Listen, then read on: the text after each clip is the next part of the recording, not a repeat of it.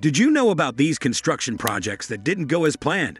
From iconic landmarks, born out of mistakes to tragic collapses, here are the top 5. Let's begin with Number 5. Lotus Riverside Complex in China. China is famous for its fast and huge construction projects due to its large population. In 2021, they built over 6 million homes, making it the world's biggest construction and real estate industry. However, because of its massive scale, tight schedules, and profit goals, China's construction industry sometimes prioritizes speed over quality. One incident that highlights this issue was the collapse of an entire apartment building at the Lotus Riverside Complex in Shanghai. On June 27, 2009, a 13-story building collapsed, narrowly avoiding nearby structures. Sadly, one worker inside the building died during the collapse. The initial investigation suggested that excavation for an underground garage caused the building's foundations to weaken, ultimately leading to the collapse. More troublingly, it was revealed that the supervising company had warned the construction firm about potential dangers before the incident. However, because the construction firm hired the supervising company, there was a conflict of interest. The construction firm could delay or reduce the supervising company's fees if they reported problems to the quality control department. Following the building's collapse, 9 individuals from Shanghai Zhongxin Construction were detained for further investigation. Many property buyers who had purchased homes from the developer demanded refunds or compensation. Number 4. Intempo Skyscraper. The Intempo Skyscraper in Benidorm, Spain is the tallest residential building in the European Union, standing at over 200 meters with 47 floors. Construction began in 2006 after receiving a €92 million loan from Spanish savings bank Caixa Galicia. Originally, the project was supposed to be completed in just 3 years. However, construction was halted a year later due to the 2008 global financial crisis, when the responsible construction company went bankrupt. There was a false rumor that there would be no elevators in the building. It received media attention, but the sales manager clarified that elevators were planned. Nevertheless, not everything went as planned. In 2010, a new company took over the project, but workers went unpaid for 4 months and threatened to strike. An elevator installed for the workers crashed, fortunately with no fatalities.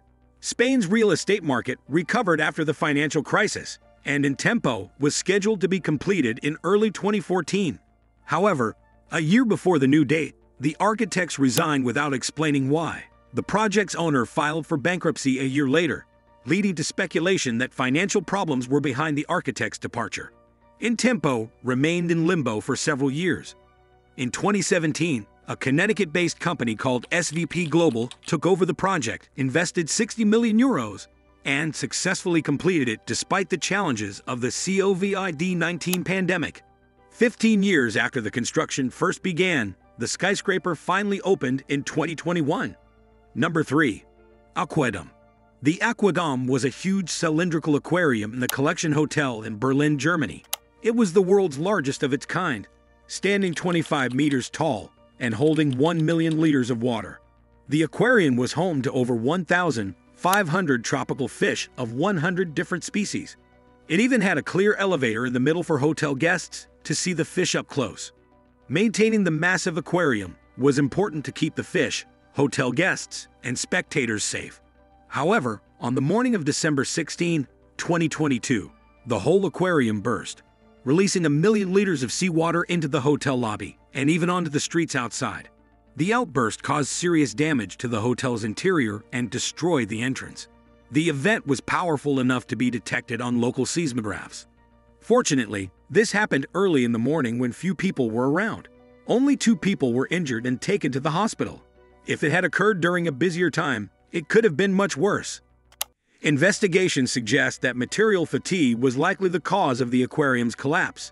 Experts believe that the significant temperature difference between the warm water inside the aquarium and the freezing cold air outside may have weakened the acrylic panels of the aquarium, leading to the breakage. Number 2. Tower of Pisa. Surprisingly, the second one on the list is the Leaning Tower of Pisa.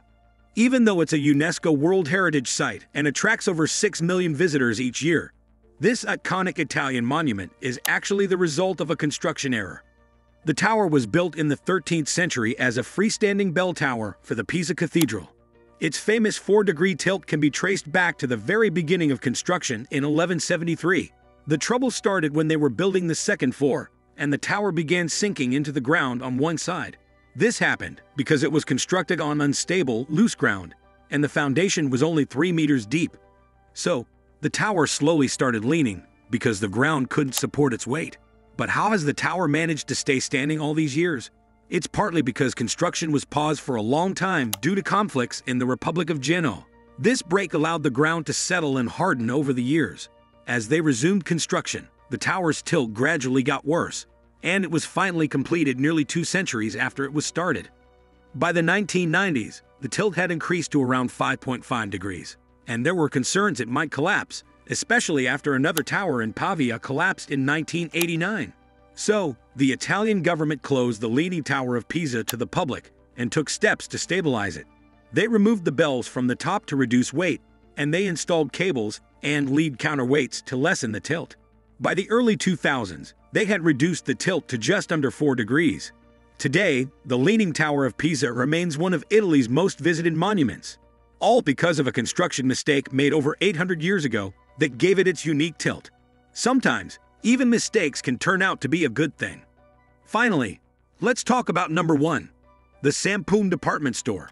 In the late 1980s, Seoul, South Korea was booming with construction and development, especially with the upcoming 1988 Summer Olympics. Many buildings went up in a hurry during this time. One of them was the Sampoong department store, a 9-story shopping mall in a busy part of Seoul. Originally, they planned to build apartments, but the head of the Sampoong Group's construction division, Lee Jun, decided to change it to a department store. This change led to removing some crucial support columns to fit in escalators and an extra floor. The original construction company raised concerns, but Lee Jun replaced them with his own. The department store was finished in just 2 years and quickly became one of the area's most successful businesses, drawing around 40,000 people every day. But in 1995, cracks appeared on the top floor, and despite the warning signs, Lee Jun refused to evacuate the building, fearing financial losses. On June 29, 1995, at 5:52 p.m., the store started making cracking sounds. Workers began to evacuate customers and staff, but it was too late. The roof collapsed onto the lower floors, and over 1,500 people were trapped in the rubble. This disaster claimed the lives of 502 people and remains the largest peacetime disaster in South Korean history. Afterward, Lee Jun, his son, and others in his company were found guilty of negligence and sentenced to over 10 years in prison. It also exposed corruption in the construction industry, with city officials taking bribes. They, too, were sentenced to 10 years in prison. Today, the site of the Sampoong department store has been sold to a private developer, and a luxury apartment complex now stands there. A memorial was built elsewhere to remember the tragedy. If you know of any similar construction mistakes or have ideas for future topics, let us know in the comments. Subscribe to our channel for more, and thanks for watching.